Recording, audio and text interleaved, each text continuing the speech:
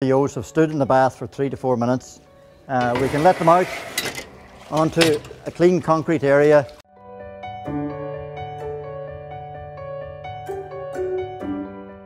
Routine footbathing is crucial for the control of scald in the flock.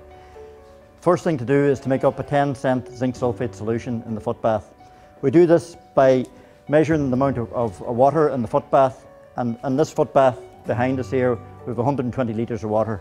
So to make up a 10% solution, we need 10 kilos, or it's 12 kilos of zinc sulphate. So we've weighed out here 12 kilos of zinc sulphate, and we have water. So we'll add the zinc sulphate to the water in a bucket.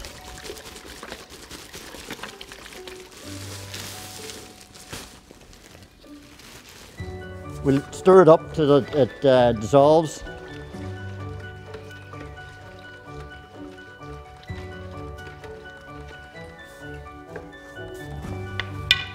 Then we'll pour it evenly into the footbath.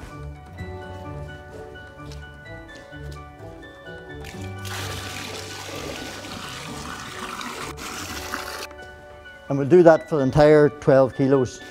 One of the critical things in footbathing sheep is foot contact with the solution. You can see here, ewes walking through it.